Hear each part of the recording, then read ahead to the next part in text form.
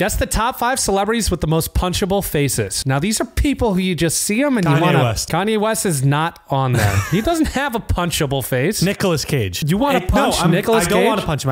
His face is like just molded like that. Think of some people that are not liked as much. And Logan Paul. Not Logan Paul. Not Jake Paul. Justin Bieber. Justin Bieber is number 2 on this list. I don't want to punch you, Justin. You just see him. You want to give him the little...